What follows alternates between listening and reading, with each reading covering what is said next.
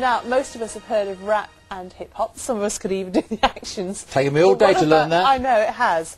But what about hip-hopera? Well, it's a new brand of music that's developed from an education project at Glyndebourne, where else? Never mind all this, I'm worried now if I've done something rude. You've if I have, I'm really sorry. Anyway, for 3 nights from tomorrow, the famous opera house is staging a very modern version of Mozart's Cosi fan Tutte. Catherine Carpenter's been along to rehearsals to see how School for Lovers is trying to attract a whole new audience. Boogie on that. Let me give you a useful tip. See fidelity, scratch that off your list. You'll find yourself searching for something. And this is Mozart's Don Alfonso as you've never seen him before. The 18th century cynic has been remodelled as a rapping music producer, played by successful hip-hop artist Paradise. It's fun to play because I'm actually like an antagonist, a protagonist, so I get to do things, I get to manipulate, you know, I'm a puppet master.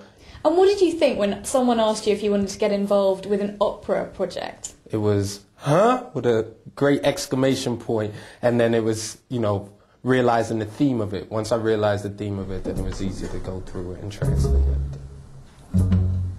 Hey, check this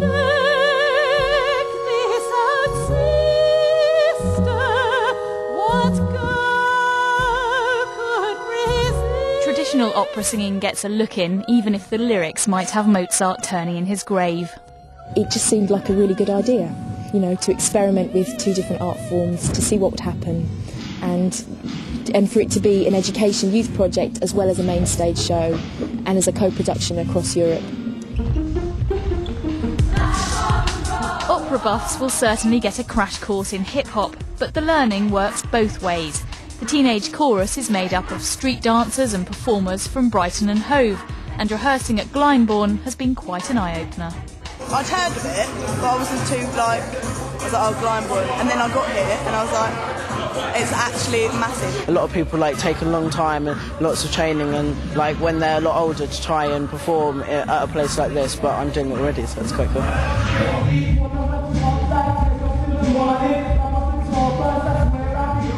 It's just a pulse, a different pulse, from 16th century pulse to here we are today. And the pulse of today is hip-hop. It's a global art form. It's what, you know, that is the pulse of this generation. Whether or not Glyndebourne's ready for it is another matter.